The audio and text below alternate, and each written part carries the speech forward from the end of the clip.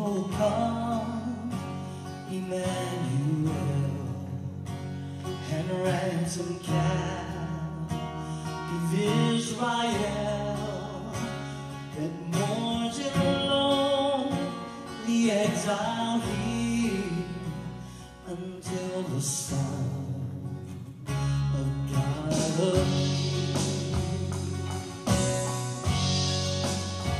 Oh, come thou Rock of Jesse free, thine own from Satan's tyranny.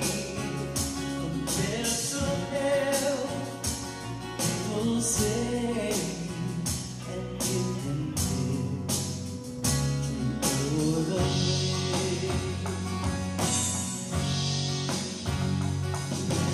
Rejoice, rejoice, Emmanuel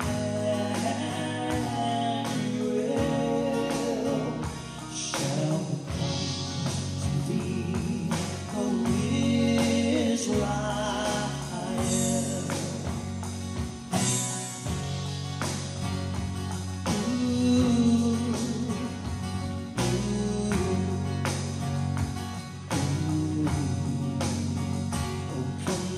Days bring love and cheer, our spirits by thy advent near.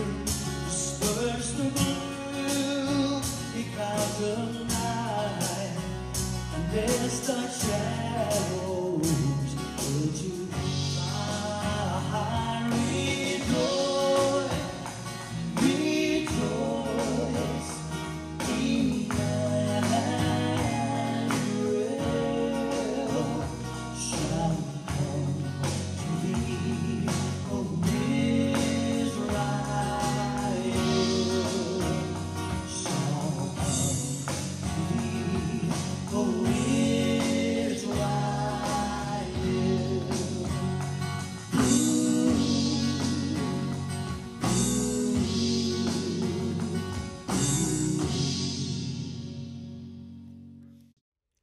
Good morning. Welcome to our worship service here at New Prospect United Methodist Church in Beaufort. I am Pastor Mickey. I just want to say thank you. We thank you. You know, our church really appreciates very much being able to connect in this way, especially in this time. Any opportunities that we have to gather as the body, especially in these days of Advent, and especially in this season.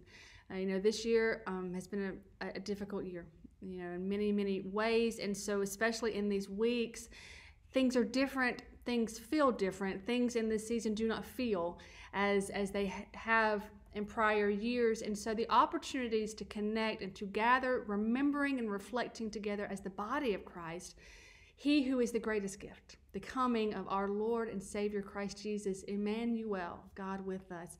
It is quite a privilege and a blessing in this season. So thank you so much for connecting and joining with us this week. I want to offer a few announcements. We are doing things a little differently at the church this Advent season. Of course, we have kind of gone back and forth with making plans for Advent and just sorting out ways to gather, but really want to do so in a way that keeps folks safe, you know, recognizing we are seeing the light at the end of this tunnel. As our bishop said this past week, we see and believe that immunizations are coming, have been developed. We know it will still be some time, but we have hope that these things are coming and that we are seeing the end of this season approaching. So, but we want to finish well. You know, we want to celebrate this time, reflect together as a body on the gift of our Lord and Savior Christ Jesus, but we want to do so in a way that not only keeps us safe, but also allows anyone who wants to come and worship. We want to provide opportunities that anyone can enjoy together. We want to be able to include even those folks who are high risk. We want to do things that allow all of us to gather. And we also want to support our medical community. You know, we understand that local hospitals in our area, they are making plans for a spike around Christmas time, assuming that folks will be traveling, assuming that churches will be gathering for Christmas Eve, for example, and even making plans for, you know, ICU beds to run out a lot of our hospitals locally. And so as the church, we want to be careful to support this medical community, those who are working on the front lines in this virus, that we support them with our prayers, we support them with our hearts, our thoughts, but that we also support them with our actions. And so we want to make plans of gathering at the church, keeping in mind we don't want to make their job more difficult than it already is in this season. We want to support those folks, remembering they are parts of families. They are mothers and fathers and children and brothers and sisters. And so we want to support the medical community in that way in this season as well. So keeping all that in mind, these are the events that we have been planning or putting together for the coming weeks. First of all, on next Sunday, December the 13th, from 5:30 to 7 p.m. that evening, we will be having our drop-in communion and walk of lights. That will be primarily an outdoor event. You will be able to come anytime between 5:30 and 7 with your family that evening. We will also have the sanctuary open for one family at a time to be able to come in and to receive communion here at the altar. I will be in here. I'll have my mask. We'll be wearing masks inside, and we will be cleaning, disinfecting the altar rail between each family. We will have the doors open, so it will be chilly in here. So wear your coats. It's an outdoor event. But we want to offer that opportunity for families to drop in, to come in to receive communion. And then outside on our front lawn, we will have our walk of lights. It will include some coffee and cocoa. We will have a live nativity out in front of our church, and we will have a place of prayer, an opportunity for folks to think about, reflect prayerfully, what are some of the concerns, places of need this season. And so we just want to welcome you just to come. Next Sunday, December 13th, 5:30 to 7 p.m. You're welcome to come with your families for those events. Also, Monday, December the 14th, the next Monday, a week from tomorrow, from 10 a.m. to 1 p.m. is our monthly food pantry. We do that with Hope for the Hungry each month. We want to welcome families who want to come and serve. We do that in the FLC. Our service team is smaller, so we're able to space out over there, give everyone plenty of room. If you'd like to come be a part of that, come on. We would love to have you. And if you know a family, or if your family could use a box of food, this is a trying season for a lot of families. So please feel free to come and join us for our food pantry next Monday, December the 14th. Also, Saturday, December the 19th. We are going to be putting together our food boxes to support local families from a local school here in Beaufort. We know that there are families that, when we have these Christmas breaks, when kids have a couple of weeks off, we love our breaks, of course, and we're looking forward to that. But we also know that a lot of kids, they struggle in that time because they're not getting their breakfast and their lunch from school that they typically would get every day. And so we're just going to put together some boxes. We're supporting 20 families from a local school. They're going to come Saturday morning, the 19th, they're going to come pick up those boxes. If you would like to come be a part of putting those boxes together, distributing those boxes to family, just welcoming families, blessing them, December the 19th, 9 o'clock to noon that morning, please come on. We'd love to have you here again in the FLC behind me, and we will be spacing out, wearing our mask, being very careful then. And then finally, December the 24th, Christmas Eve. We have gone back and forth. I want to apologize. I've struggled with this decision, but we have finally decided, again, with rising rates of the virus, trying to support our local community, we're going to hold a smaller service. We're going to hold it outside. We're going to set up a speaker right out there in front of our church in the grass. We're going to pray for some dry weather, for that time at 5 p.m., December the 24th.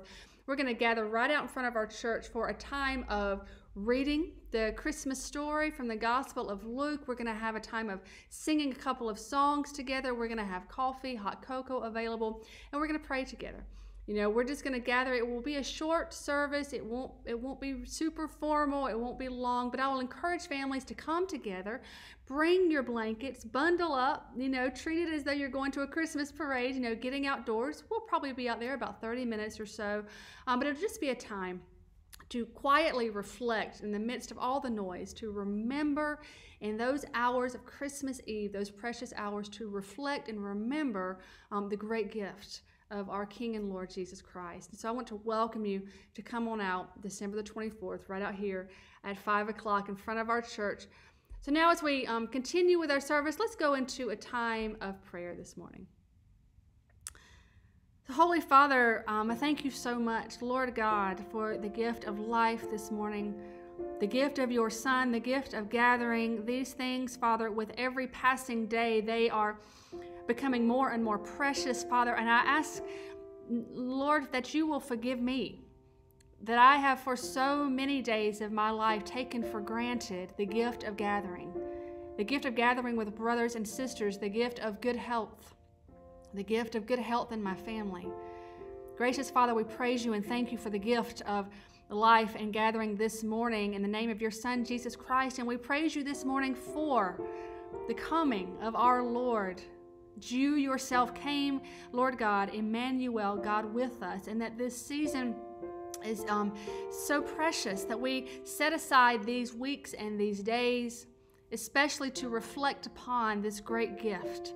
Lord God, I pray that you will bless this time, that we are still in this season of worshiping in different places and in different ways. Merciful God, we praise you that even in these ways, Father, your Holy Spirit is with us.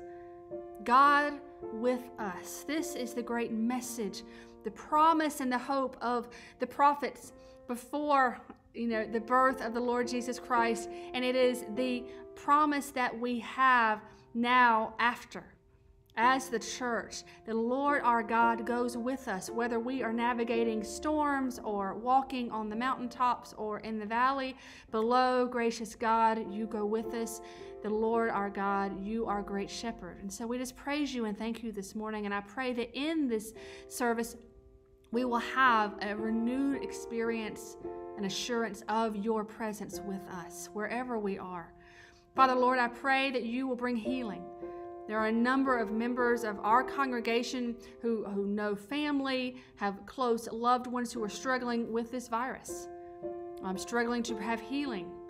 We know a lot of folks who are struggling with other medical issues, have surgeries coming up, test results that they are awaiting.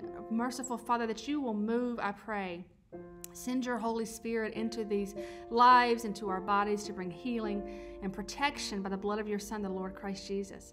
Lord God, I pray that you will continue to lead us as we serve. Father, you have provided so abundantly in this community through these days and weeks. Blessing and praise to you, Father God, for you are our provider and you yourself are the provision. Christ Jesus said, I am the bread of life, and you are our provision, Lord God. Father, I pray you will continue to be that provision, that we will see your hands providing, and that we will wait upon your guidance in the ways to use the provision that you bring. That through this community and through this congregation, Father God, families will see provision and they will see that you, Father God, have done these things. Your name be glorified, Father, I pray. Lord, I pray that you will continue to bless this time, Father. Thank you so much for hearing our prayers. Blessing and praise to you, Father, and all that we do and say. And to your holy name, the name of your Son, the Lord and King Jesus Christ. Amen.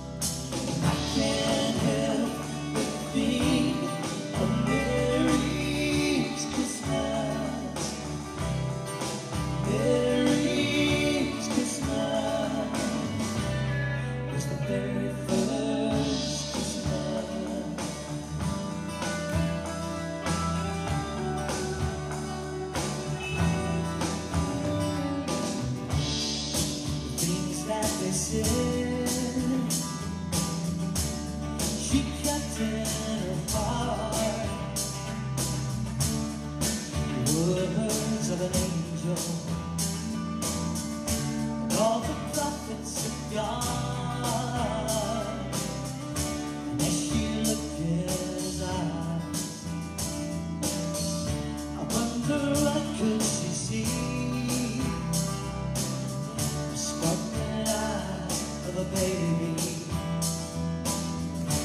When the night leaves,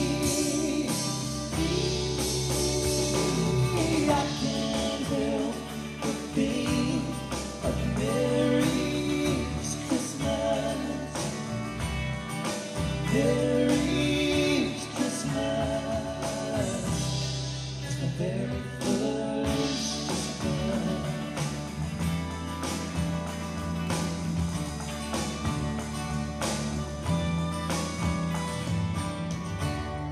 The snow is falling, bells are all ringing, little ones are laughing. Seems everybody's singing. My mind goes back to that long ago. God gave a present. Did it get that I owe?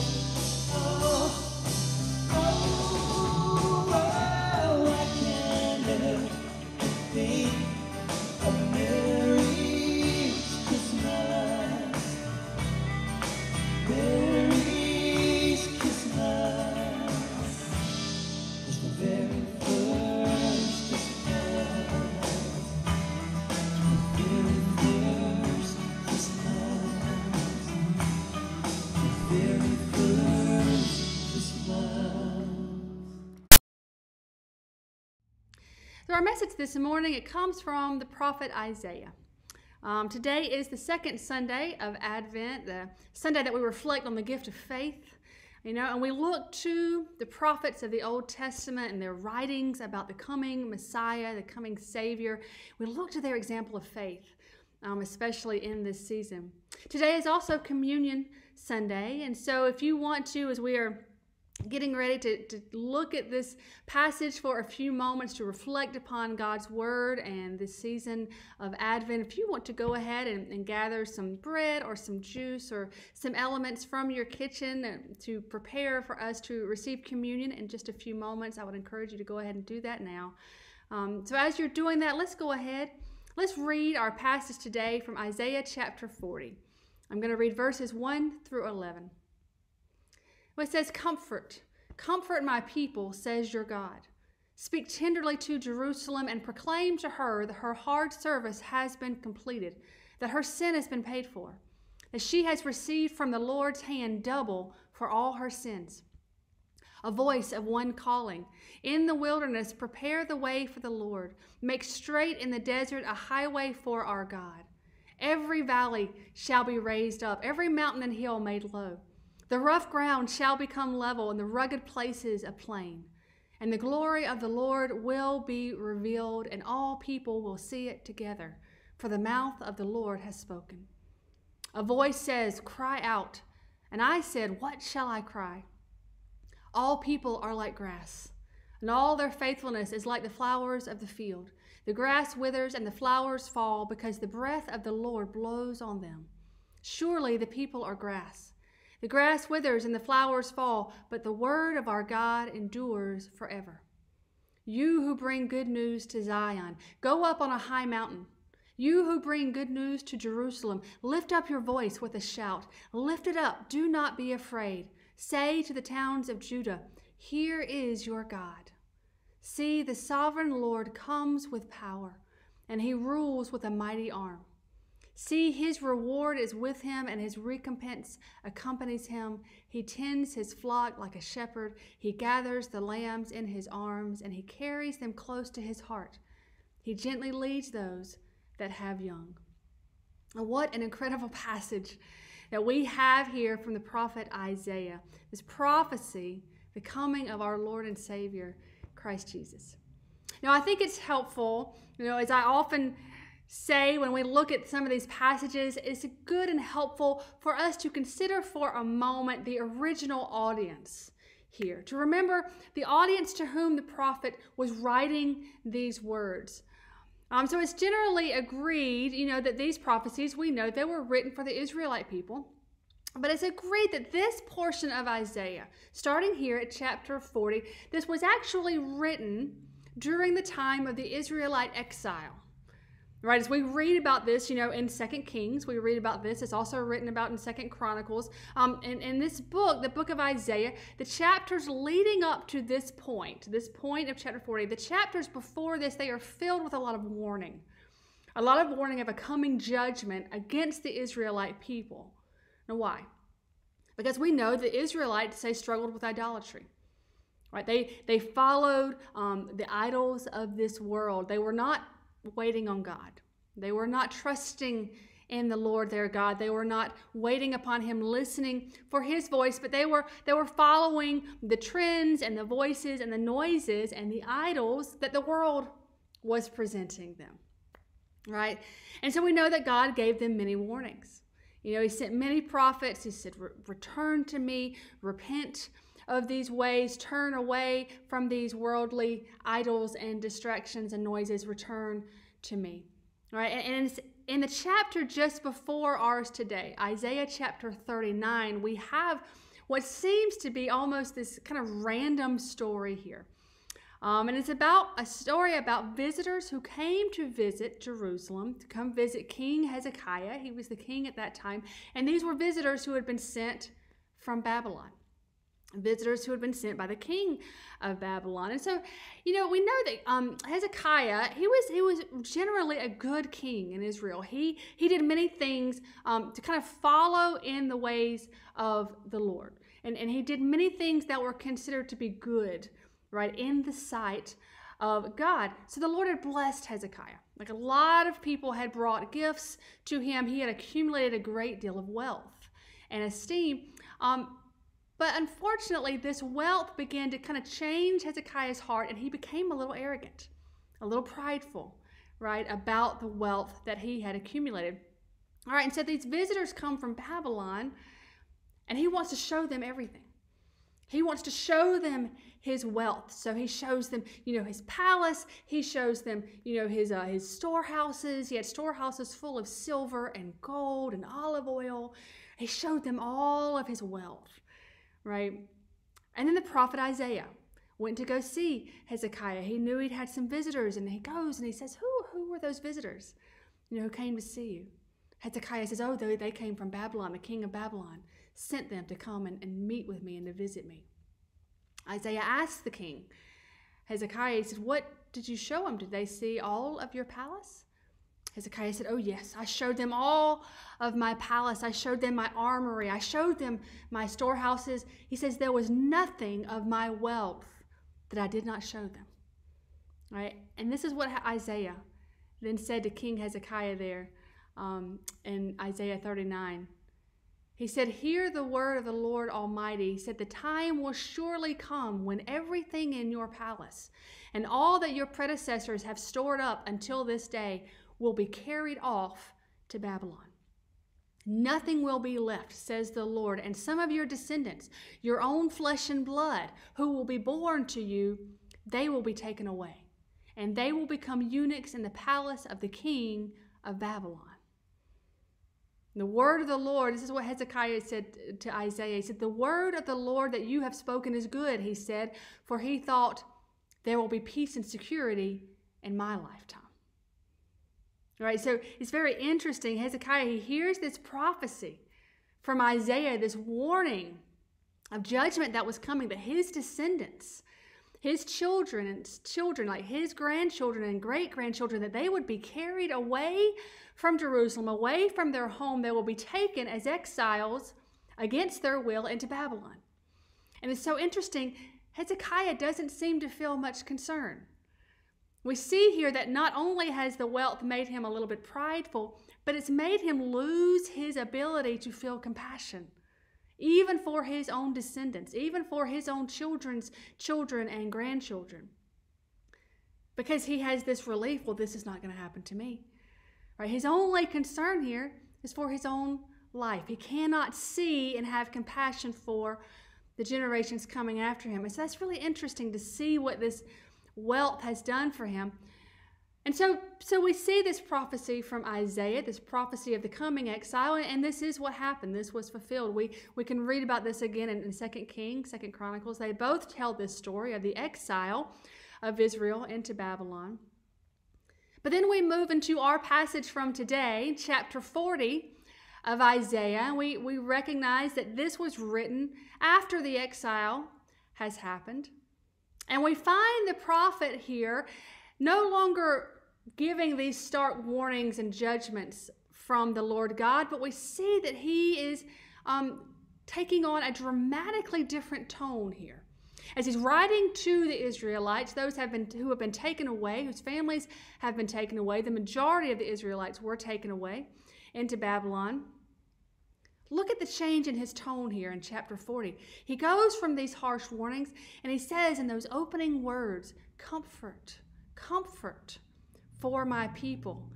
God says, speak tenderly to Jerusalem and proclaim to her that her hard service has been completed, that her sin has been paid for, that she has received from the Lord's hand double for all her sins. Now we know that the prophet here, he's writing these words of comfort to the Israelites. They are in their exile in Babylon. But it's interesting as we read this passage as the church today. We are reading it many, many years later after the coming of our Lord Jesus Christ, after his birth and after his crucifixion, his resurrection. And we can see that these words are they're about more than just comfort for the Israelites who were in exile, right? But these words are words that speak quite a bit about the Lord and Savior Jesus Christ, about the price that was paid, double, the prophet says, for our sins. And through Jesus Christ our Lord, we read these words and we understand that the price for our sins, it wasn't just paid, barely, but it was paid in double. It was paid abundantly through the life, the crucifixion, resurrection of our Lord and King Jesus Christ. We see these words today. They are life to us because we can see there's so much more that God is saying through the prophet Isaiah than probably even the original audience understood. We read in verse 3, a voice of one calling, in the wilderness, prepare the way for the Lord.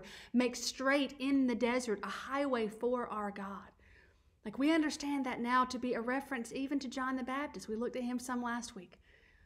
Right, in verse 9, it says, you who bring good news to Zion, go up on a high mountain. You who bring good news to Jerusalem, lift up your voice with a shout. Lift it up. Do not be afraid. Say to the towns of Judah, here is your God. The Lord God is coming himself. It says, see, the sovereign Lord comes with power, and he rules with a mighty arm. See, his reward is with him, his recompense or his earnings. They accompany him. Right? He tends his flock like a shepherd.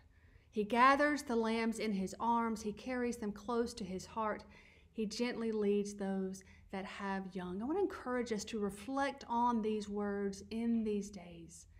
It is significant for me to remember that they were originally written to a people who had been taken, exiled from their home. Right? A people who had been taken from all that they had ever known, had been forcefully removed from their way of life, especially as I reflect on these words in this season, in this year.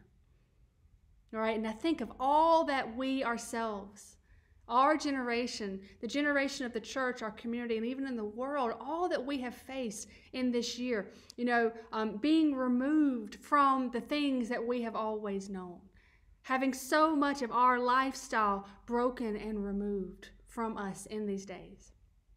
Our usual sources of comfort, even our gatherings and our relationships, they have been shaken in this season, and our eyes have been opened to see new realities all around us that we either couldn't see before, and in some cases, our eyes have been opened to see realities around us that we just didn't want to see before. It has been a season of a lot of shaking in our worlds as we have always known them, and I think many of us can relate to this feeling of exile in this season of Advent this year. This feeling of being unsettled, missing that feeling of home, right? I believe we can relate to that feeling that comes when we are walking this long, dark journey, walking, through the valley, consistently unsure about what lies ahead, desperately wanting to see that light come, to see our path straighten, to be able to see something familiar, right? And it just won't come. Constantly having to reset our plans, constantly having to readjust our views of our surroundings, our views of the world, our communities. Everything is constantly being shaken again and again in this journey, this season of walking. And it feels a little bit like exile. We just can't find our home. We just can't find our footing. And I think about the Christmas story. We remember, the night that Jesus was born, Mary and Joseph were not in their home, right? They had to travel. Remember, they had left. They had gone to the city of David. Joseph was from the line of David. They had to go for the census. They had to go to the hometown from their family. And Joseph was of the family of David. So they went to Bethlehem. We remember David was born in Bethlehem. We had that story over in Ruth. We hear about that. And so remember what they got there, Mary and Joseph, they had this long journey. They got to Bethlehem, and then they couldn't even find a bed to sleep in. They couldn't find a room to sleep in. And so they had to take shelter in the stable, in a place for animals. And I think it is likely, Joseph, he probably knew some folks there. He had some family there. But I think about Mary. Mary giving birth to her first child that night in a stable, away from her home, away from her closest relatives and loved ones, in this place, Bethlehem, that was not her hometown.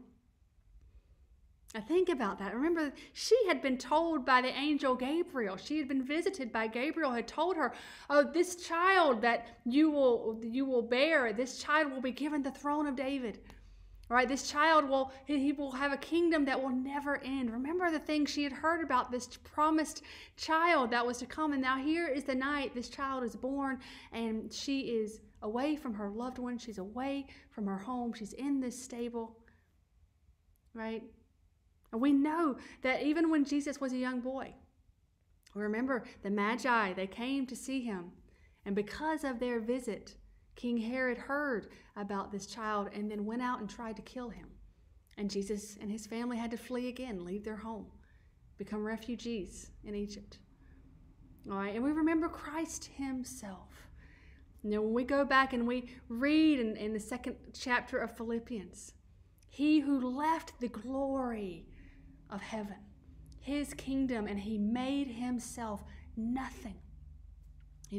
Isaiah tells us that he had no beauty, he had no majesty in this world, right? Nothing that would make him attractive or popular to this world. But he came as one who was despised, one who was rejected by mankind, right? He was a man of suffering.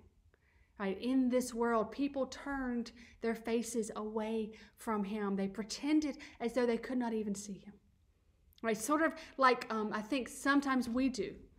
A lot of times in this world, when we see a person, for example, who is experiencing homelessness, right? Or we see suffering of a child who maybe is a refugee child, or a child who's lost their family or who does not have a home or who is hungry.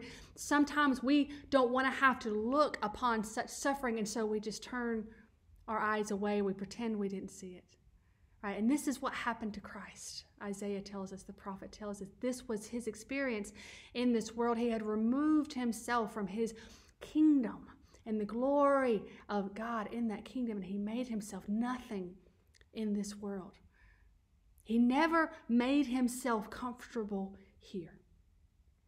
He was the rejected in this world. He was consistently the picture of suffering and injustice, right, that made proper people want to turn their heads and look away.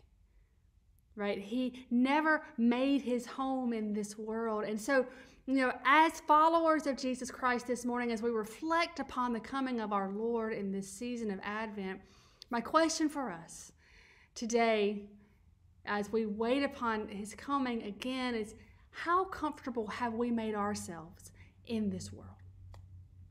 All right, where are we making our home today?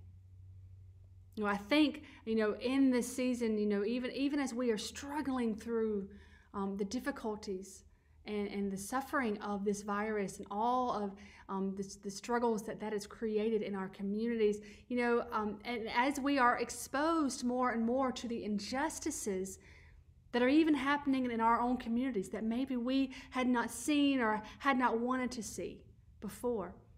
It seems that God may be using these things in this season to remind us that we are not to become too comfortable in this world.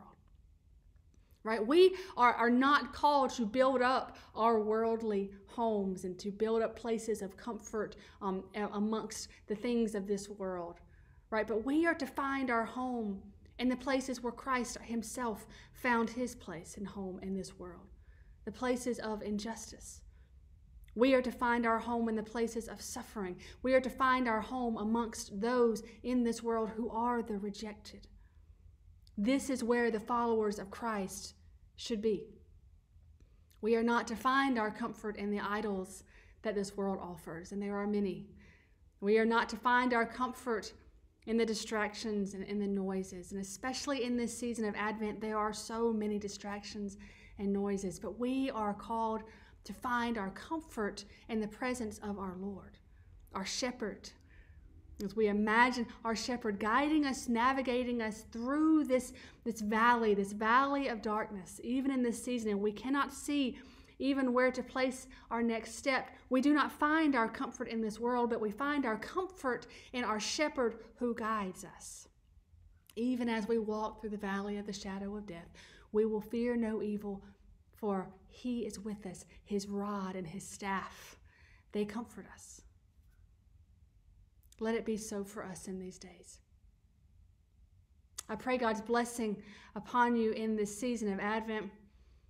And so now as we go into our time of communion, if you have not already, I encourage you to go now and get for yourself some bread, some juice, some wine, however you would like to receive communion this morning. And as you do that, I want to share with you our invitation. Christ our Lord invites to his table all who love him, who earnestly repent of their sin and seek to live in peace with one another. Therefore, let us confess our sin before God and one another. And so the confession and pardon will be on your screen if you would like to say that with me. Merciful God, we confess that we have not loved you with our whole heart. We have failed to be an obedient church.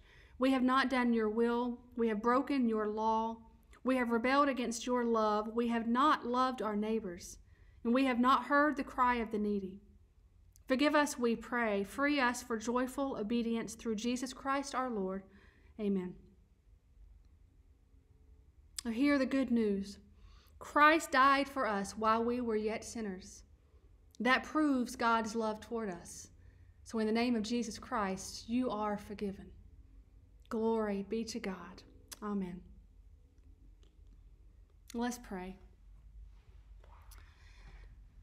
Holy Father, I thank you for this opportunity to remember your Son, our Lord and Savior Christ Jesus, to remember his offering, the offering of his body and his blood on the cross, which he offered for our sins, and to remember the good news that it was more than enough, that we are offered salvation, that the debt of our sin was paid for in full and even abundantly, as our passage this morning from Isaiah reminds us. Blessing and praise to you, Christ our King, our Lord, and our Savior. I pray you will make these elements for us by your Holy Spirit. Let them be for us the body and the blood of your Son, our Lord Jesus Christ. And this morning we can partake and remember we are called to receive him anew every single day by your grace, by the presence of your Holy Spirit, which goes with us faithfully, Lord God. In the name of Jesus Christ, I pray. Amen. And so now you may take the bread. So we remember that on the night in which our Lord Jesus Christ gave himself up for us, he took bread. He gave thanks to you, Holy Father. He broke the bread. He gave it to his disciples, and he said, "Take and eat. This is my body, which is given for you. Do this in remembrance of me." So you may now eat the bread. When the supper was over, he took the cup. He gave thanks to you. He gave it to his disciples and said, "Drink from this, all of you. This is my blood of the new covenant poured out for you and for many for the forgiveness of sins. Do this as often as you drink it in remembrance of me." Now you may drink the juice. All right, let's close in prayer of thanksgiving. Heavenly Father, bless you, praise you, Lord, and thank you so for this meal, for your provision, Holy God, in each of our lives. Praise you, Lord God, for the gift of your Son, the resurrected King and Lord Jesus Christ. Lord God, I pray now that you will go forth with us into this day, into this week. Lord God, that we will remember with each new morning our sins are forgiven. By the blood of your Son, Jesus Christ, we are redeemed. Thank you, Father God. I pray that you will be blessed, that your name will be exalted and lifted up in all that we do and say in this day and in all things. In the name of your Son, our Lord and King, Jesus Christ, we pray. Thank you, God. Amen. Amen. Thank you so much for joining us this morning. Blessing, peace be with you through this day and through this week. In the name of Jesus Christ. Amen.